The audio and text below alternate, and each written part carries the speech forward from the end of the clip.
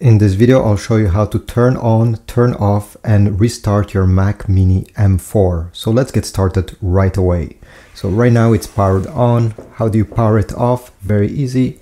You're gonna go over here on the top left corner where you see the Apple logo. Click on it. And you're gonna have many options. You have sleep, restart, shut down. If you want to turn it off, click on shut down. Before doing this, make sure you save your work because it will be lost since the computer will power off.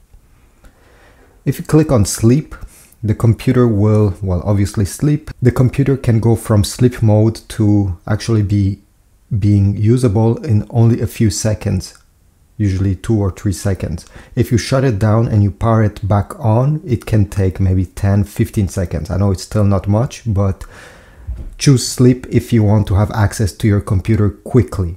And then you have restart. The computer will shut down and power back on by itself. So I'll go ahead and click on shut down to power it off and confirm by clicking shut down. Now, how do you power it back on? Very easy. The Mac Mini has a button, you see, right under here. You just need to click once on it. Don't need to keep your finger on it. So click once, put it back on the table, wait, and the screen will power back on by itself in about 5 seconds. Here we go. Enter your password and you'll be good to go. Now, if your screen is frozen and you want to force a restart, which means that you cannot even go in this small menu over here and select restart, you're gonna take your Mac Mini and you're gonna press this power button until the screen is completely black.